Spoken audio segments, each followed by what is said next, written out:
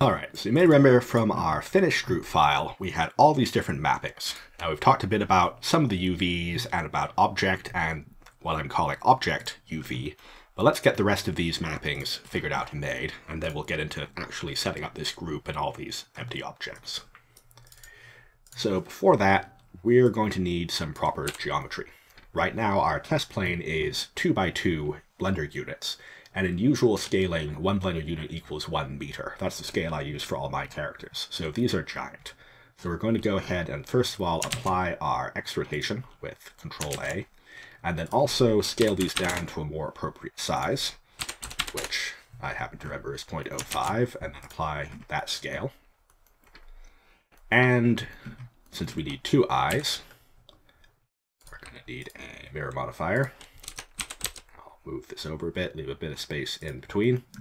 I'm also going to subdivide these once, just so we have a point in the center.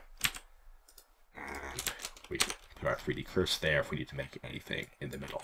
So there's our geometry with some sane dimensions. So now that we have this geometry, what exactly is going on with our UV map, and how do we get more options? The finished file I showed that we had the left and right mask and then also mirrored, non-mirrored, and extended UVs. How do we get those?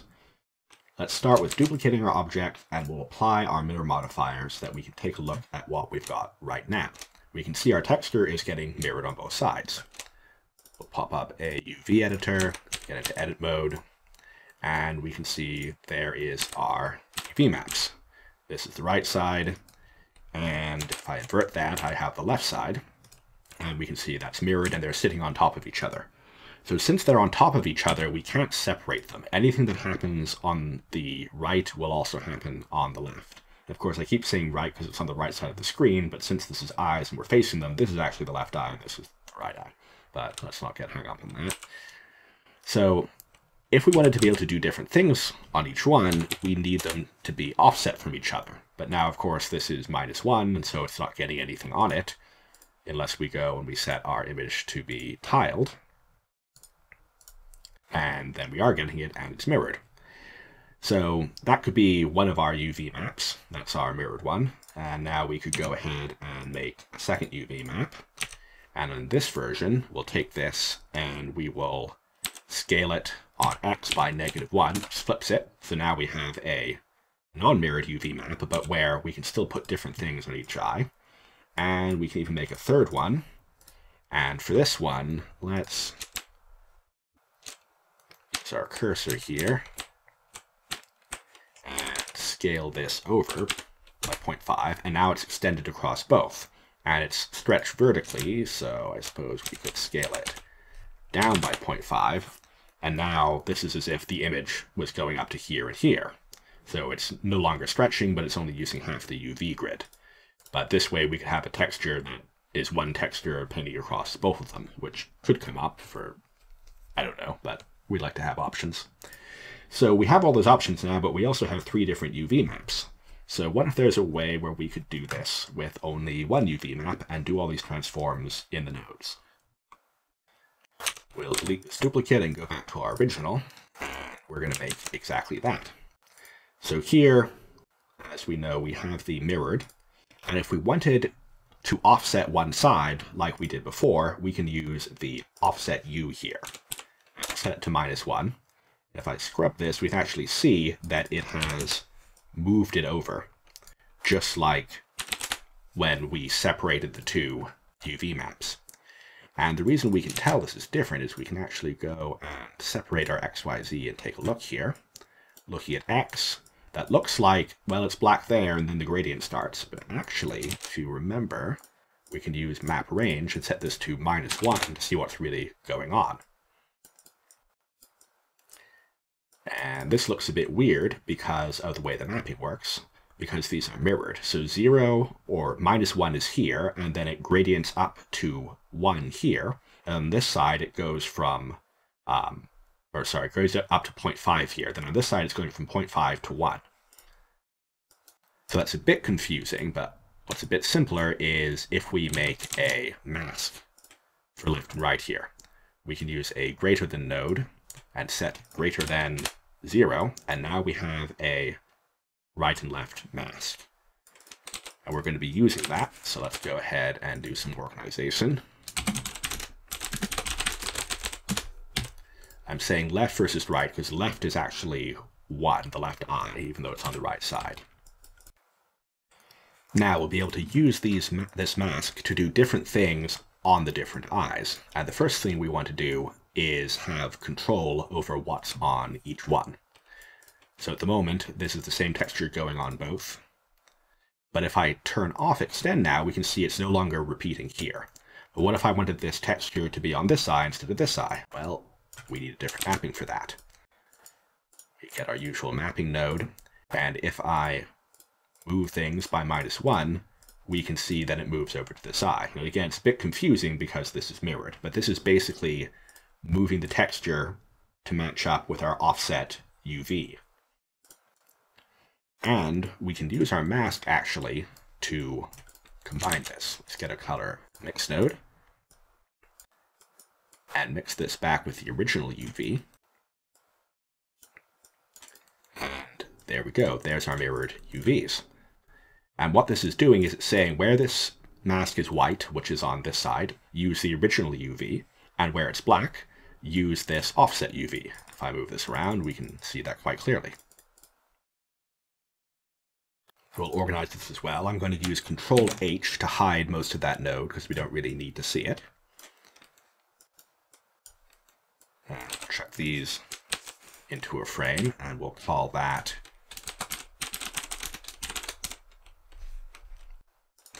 mirrored UVs. Now let's do essentially the same thing again. And this will be for non-mirrored UVs. We'll call these. We'll need the same mask. And for this, what we want is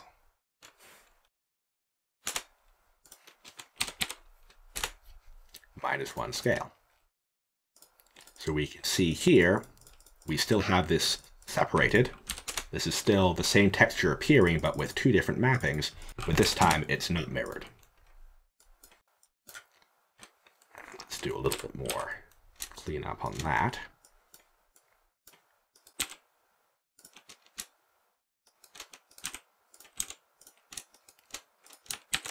So everything doesn't become a complete mess.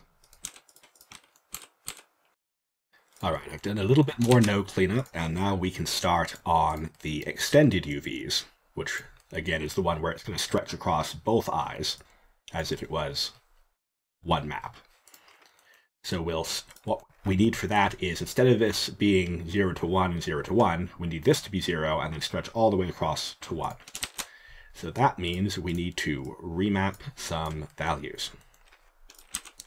If we take a look at this, there's our 0 to 1. We want to see our -1. So again, this goes 0 to 0.5 and 0.5 to 1. But we want to cut this into 2 parts. So this one will be -1 to 0. And it's going to run from 0 to 0.5. Then we'll take another one. And this one will be 0 to 1 and run from 0.5 to 1. And we'll do the same trick of using a mix RGB and our left-right mask to factor between the 2. So now we're seeing 0 to 0.5 and then 0.5 to 1 on the different sides. And we're going to need to recombine these, of course. And that can be chucked in our texture. And now we see that our texture is starting here and going here and then to here. So we need to flip this side. And that's pretty easy. We just flip these 2. And now our texture stretches across both. But like what I showed on the UV maps before, it's squished on the y-axis. So it's currently a 2 to 1 aspect ratio. If we wanted it to be 1 to 1, like a larger square, we can go here with a math node on y and multiply that. And now if we set that to, say, 0.5, it's the proper aspect ratio. We're just cutting off the top half of the texture. So I am going to leave that on 1 because this would probably be used for texture painting, in which case the switching doesn't matter, or you might be using a different resolution of texture. But that's how that bit works. And now we have all 3 of our different types of UV mapping. We have our mirrored, our flipped, and our extended. So this extended UV setup is neat if you're bringing in an external texture that's already set up that has multiple eyes, but there is a major problem with it if you want to do texture painting. If we're working with our regular mirrored UVs, then texture painting is no problem. You paint on one side, it's mirrored on the other, and same with the flipped. But with the extended, it doesn't really work. And that's because the texture paint mode has no idea that all these nodes exist. It's acting like it's still the regular UVs. In fact, if we're in just texture paint mode instead of rendered mode, then you can see what's going on. So if we do want to paint into our extended UVs, we do have to make a separate UV map like before. Let's go ahead and do that. We will have to apply our mirror modifier, but we'll have to do that for other reasons in the future anyway, so that's not a big deal. We'll apply it, make ourselves a UV map. Let's rename the original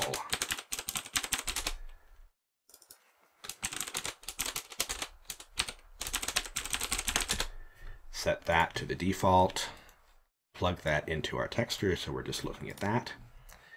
Now, object mode, UV editor. We can see this is our right eye. We're going to have to invert this. So scale X, median point, scale X -1. And then we'll scale everything with the 2D cursor on X 0.5. And there is our extended mapping again. And you could scale it on Y 0.5 if that's what you're using to paint. And now that lines up with these extended UVs. So you could paint a texture with this UV map and then still use this UV map to map it once done. That's it for this video covering the different UV maps. On the next video, we'll be talking about setting up the actual objects and the rest of this eye vectors group. Remember, you can get the full eye setup already if you support me on Patreon either in February or March, or you can pick it up on Gumroad for slightly more. As I continue making these videos, there will probably be updates to the file, but you'll get those too. Thanks, and see you next video.